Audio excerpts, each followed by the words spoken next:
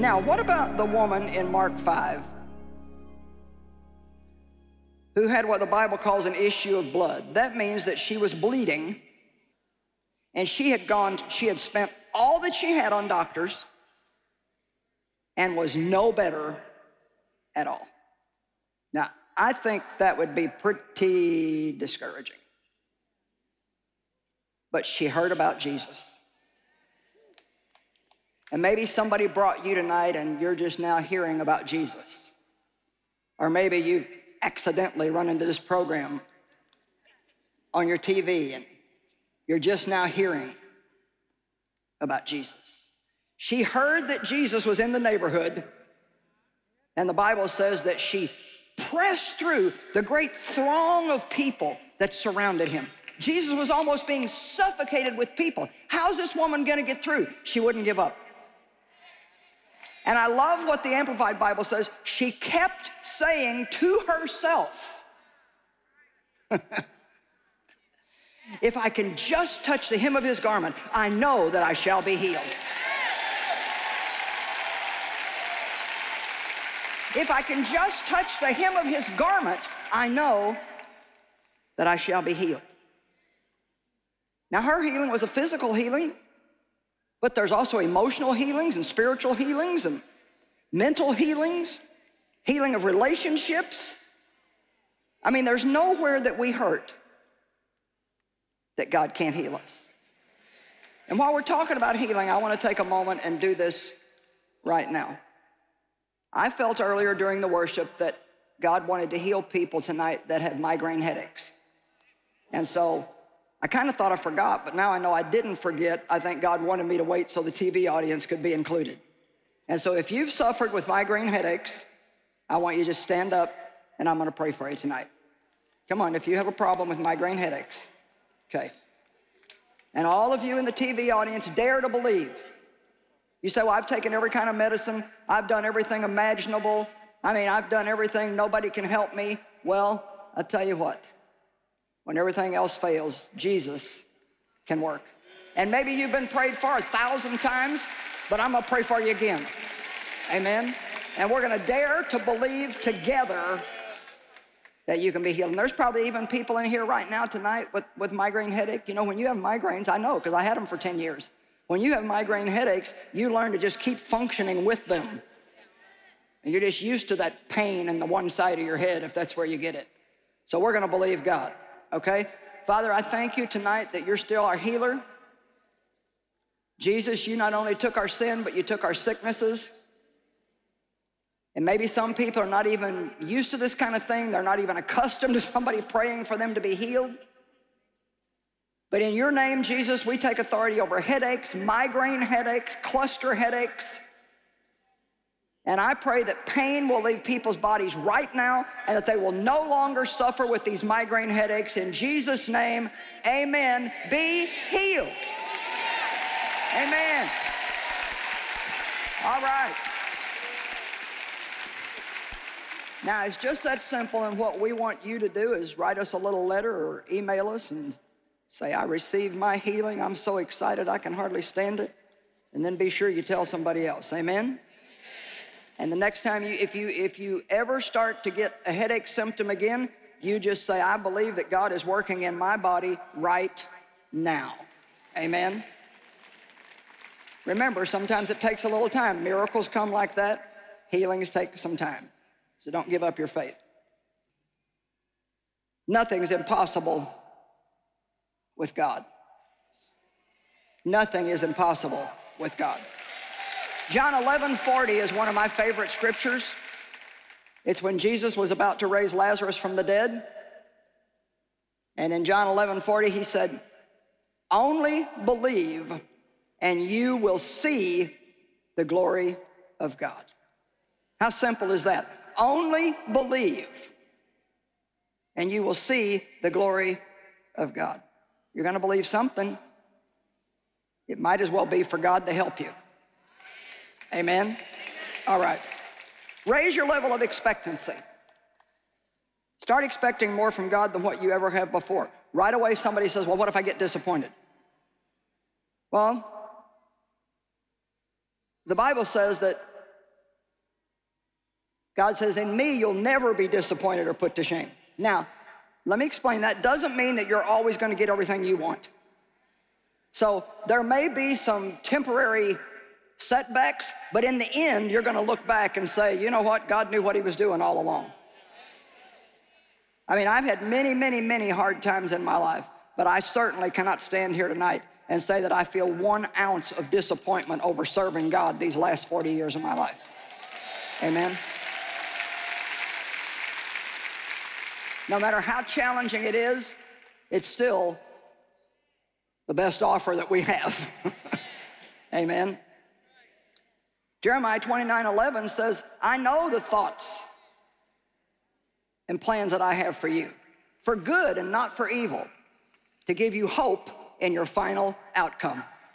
Isn't that good? Everybody say, God's got a good plan for me. Now, in Proverbs 15:15, the Bible says, anxious thoughts and evil forebodings make all of our days miserable.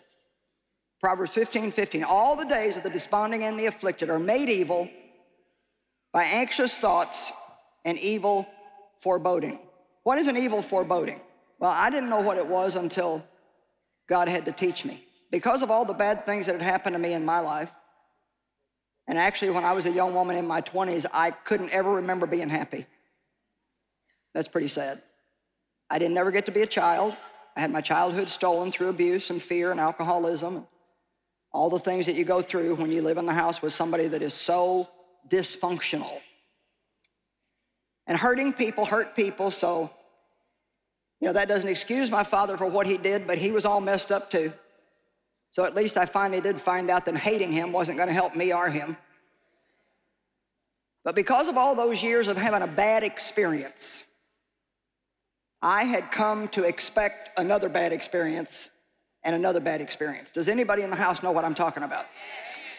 You have so many bad things happen, so many disappointments, so many tragedies, so much bad news that you just kind of just fearfully wait for the next thing that's going to happen.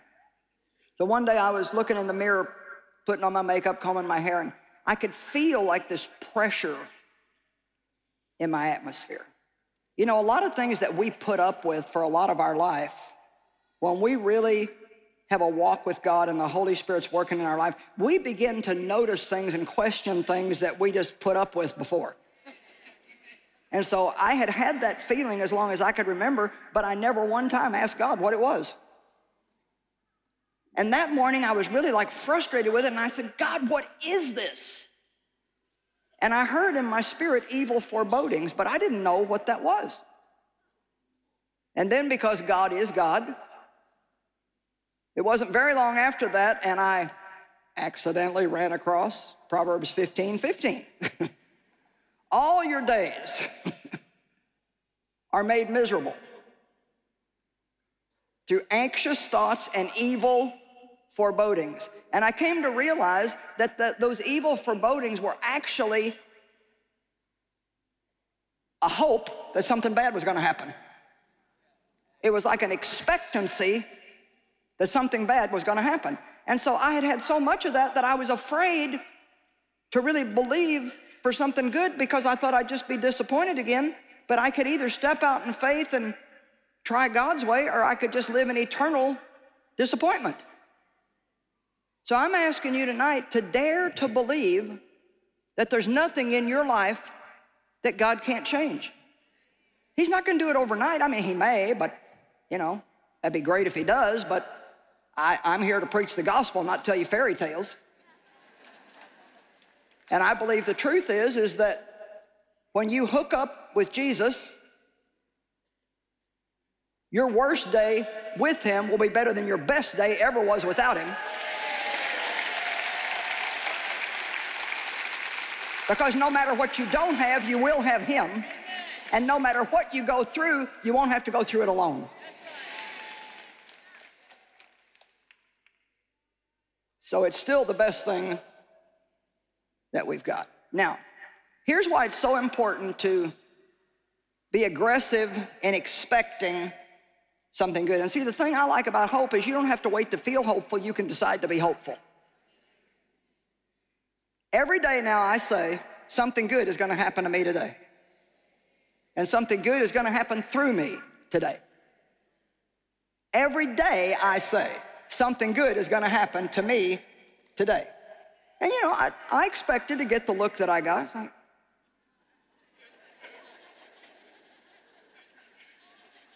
and no, I'm not going to let that just go over your head. Every day you should say, I am expecting something good to happen to me today. Why? Because God is good. Not because you're good, because God is good. But don't stop there. Also say, and I'm expecting something good to happen through me today. Because I don't want to just be blessed, I want to be a blessing to other people, because I have found out it is more blessed to give than it is to receive.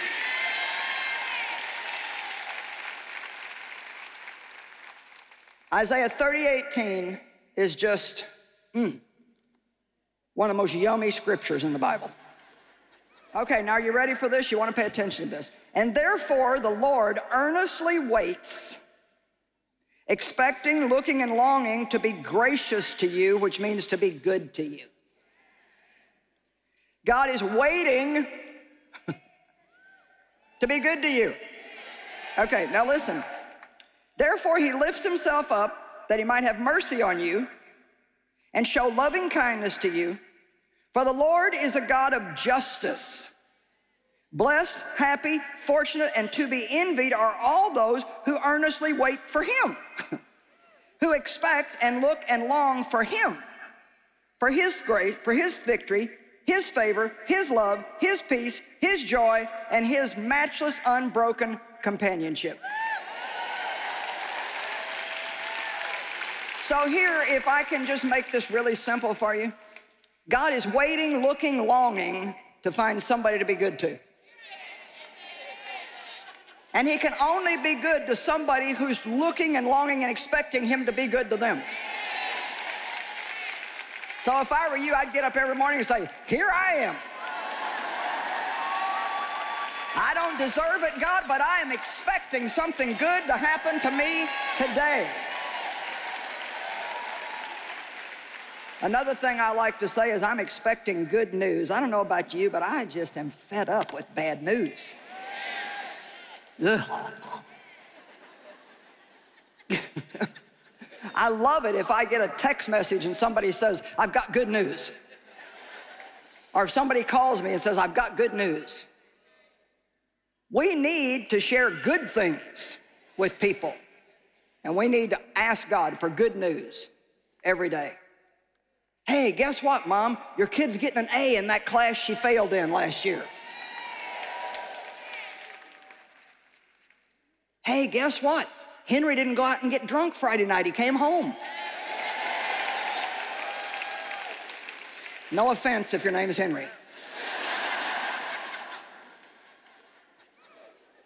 Good news, my gas bill went down.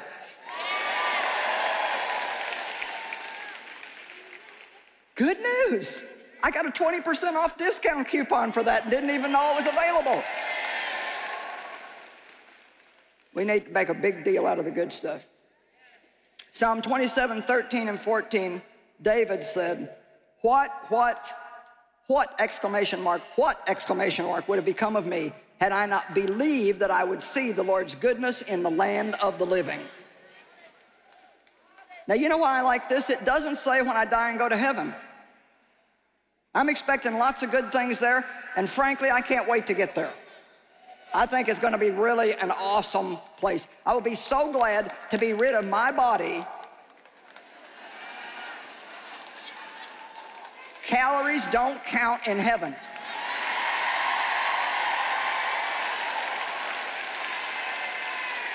Yeah, amen.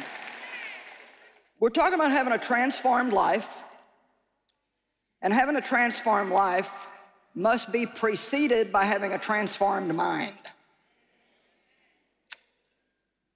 If you want to have what God wants you to have, you have to learn to think like God thinks. Amen? And you know, I've got so much teaching on the mind because there's no area that we have more problems with than our mind. Amen? So first you have to learn that you can do your own thinking. And then you need to learn how to recognize when you're not thinking right and how to cast those down and choose something better. But those are all lessons that I really don't have the time to get into tonight.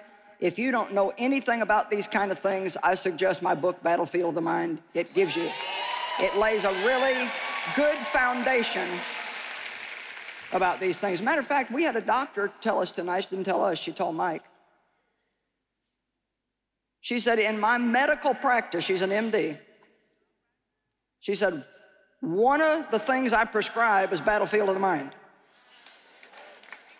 I thought that was pretty good. How many even physical problems do we have because we don't think right? Amen? Let me tell you something, I can give myself a really bad headache and it don't take very long if I just let my mind get full of worry and junk and fear. Amen? Surely you're familiar with Romans 12:2.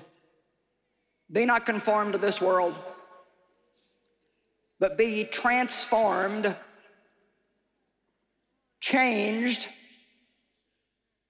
by the entire renewal of your mind. So, transformation doesn't happen without having transformation in our mind. So if this is all new to you and you're kind of like, man, I've never heard this before, or I don't know what I think of this, just start paying attention to what you're thinking. Think about what you're thinking about. And the next time you get all down and discouraged, think about what you're thinking about. The next time you want to go rip somebody's head off, think about what you're thinking about. Amen? Proverbs 23:7 says, as a man thinketh in his heart, so is he. I like to say, where the mind goes, the man follows. If you think about a hot fudge sundae long enough, you'll go get one. Your mind went to the ice cream store a long time ago, and your body will get there. I mean, am I right? It's amazing to me how somebody can say chocolate or ice cream, and then I just can't stand it.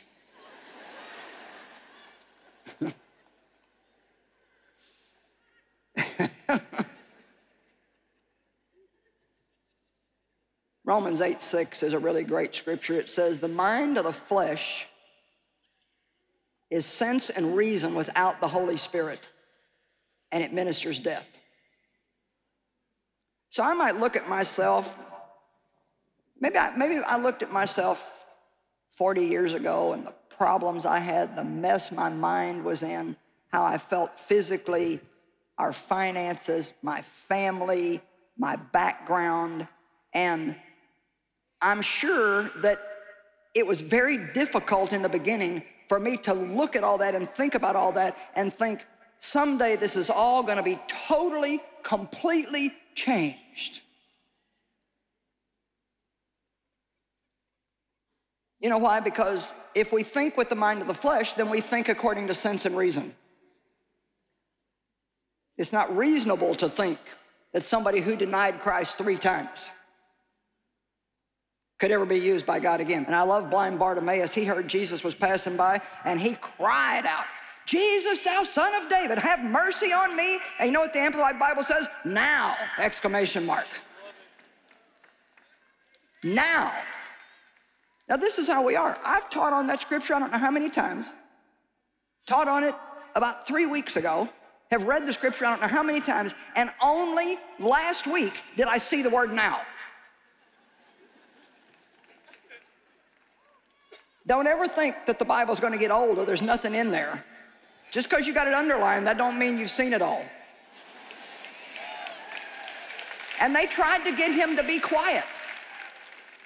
Be quiet, calm down. And the Bible says that he cried out all the more, Jesus, thou son of David, have mercy on me now. So I'm using that now. David prayed in Psalms, Lord, send prosperity now. Do you want God to help you in 5 years or now? And I think most of us would not even feel right praying like that. Well, I can't demand that God do it now. Well, I'm not demanding, but I'm going to ask. How about now? Now would be good. How many of you think now is good? Okay.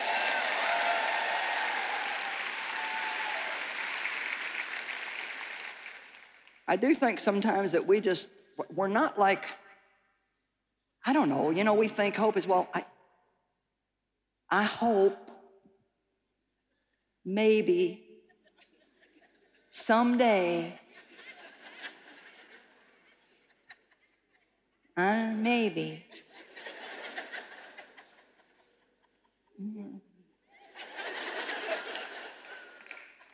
No, have mercy on me now. Heal me now. If you don't get it today, get up again tomorrow. Now.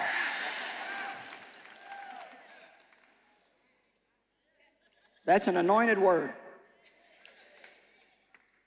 The mind of the flesh is sense and reason without the Holy Spirit. Do you know that's the place where most people live? Even though people are born again and love God and go to church, I lived in that area of sense and reason for I don't know how many years. And I was walking in the mind of the flesh. I had the mind of Christ, but I wasn't using that. I was walking in the mind of the flesh. But Romans 8:6 also says, but the mind of the Spirit is life and peace.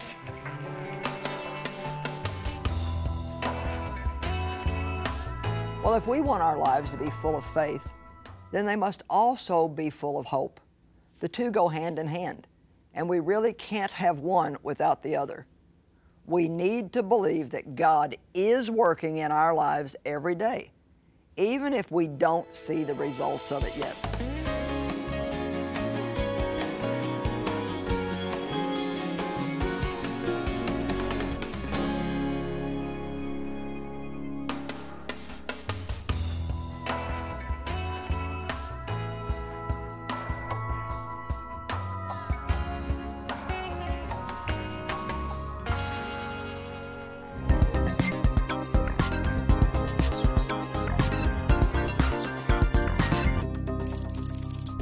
Insurgency have gone around Iraq, persecuting Christians, forcing them to leave their villages, their homes, their businesses.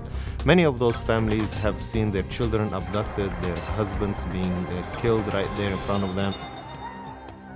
The Iraqi Christians are persecuted intentionally in Iraq, so all the families are leaving. The majority has come to Lebanon because they feel safe, because there's a big Christian community. When we looked around and saw the need of the Iraqis, we felt the Lord is leading us to target this group of people with the love and compassion we can provide. Hand of Hope was the first ministry to come alongside with us. Hand of Hope said, well, we want to be the hand of Jesus to the broken world of Lebanon. Joyce Meyer makes this happen. Joyce Meyer supports the Heart for Lebanon Iraqi project. So all the food we buy, if it was the snacks, the lunch, the trips we do, the camps, the retreats, all of that. And alone we cannot do it because it's a big burden and it's high expense. And they want to help us bless the Iraqi refugees by that. So we feel cared and loved by that as well.